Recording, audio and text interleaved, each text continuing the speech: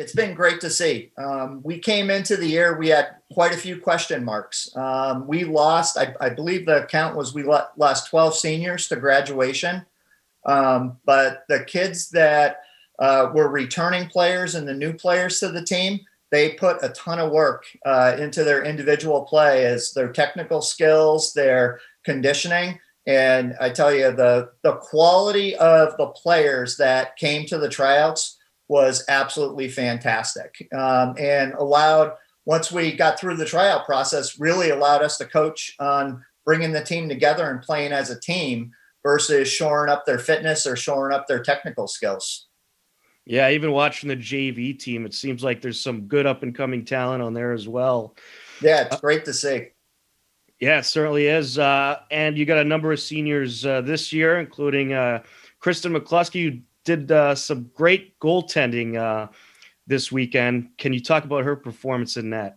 Yeah, just rock star performance from Kristen, right? Just absolutely fearless coming off the line.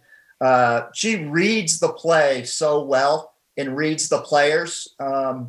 It goes back to, and we always knew she was good. It really crystallized last year when we were in a shutout against Nauset. I think she stopped 4, if not 5, of the PKs against Nauset. And her instincts to read players in that set situation as well as in the flow of play is really what differentiates her. Well, I can tell you, Coach, this weekend she was a favorite of the 2 announcers that were calling that game.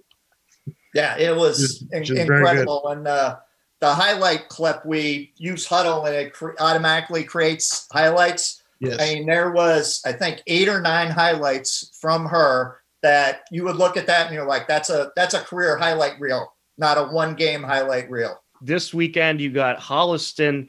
Could you tell us anything that you know about Holliston? They're usually a pretty competitive program as well. Yeah, it's going to be a huge challenge, right? They have a fantastic goalkeeper in Mary Kate. I believe she's committed to UConn. They've got a great forward up front and a great midfielder as well. So they're strong right up the middle. Their coach always gets them ready for all of the games, all of the competition. So we'll have our work cut out for us, preparing for that game and being ready to go on Saturday morning. But we're looking forward to the challenge.